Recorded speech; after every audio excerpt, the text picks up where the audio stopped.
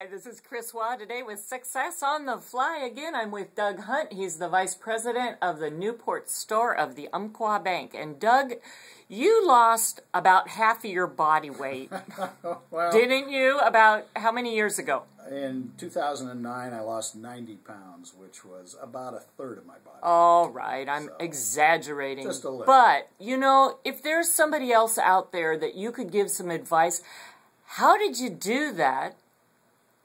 I mean, was it your first try, or how did you do that?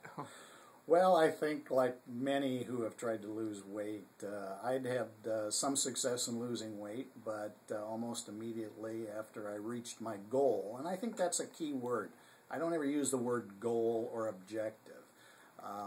So once I reached my goal, I went back to my old habits. And when you go back to the old habits, you're going to gain the weight back.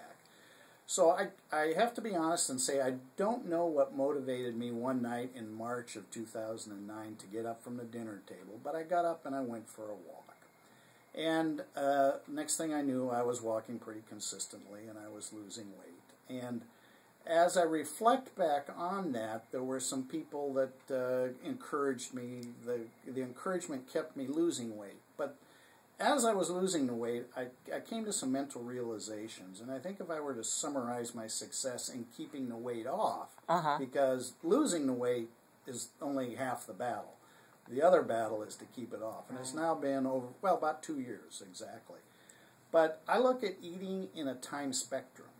So now if Thanksgiving is 2 days from now, I eat a little less now. I maybe exercise a little more. I have a Thanksgiving dinner, enjoy it, but I exercise a little more afterward, and I eat a little less afterward. Whereas before, if it was time to eat, I ate, and that was the end of it. So now I look at, again, what kind of meals have I got coming in the future, and how do I manage my exercise, how do I manage my calorie intake, so that I can enjoy whatever I want, but I enjoy it in balance, and I enjoy it in a spectrum where I don't gain the weight back.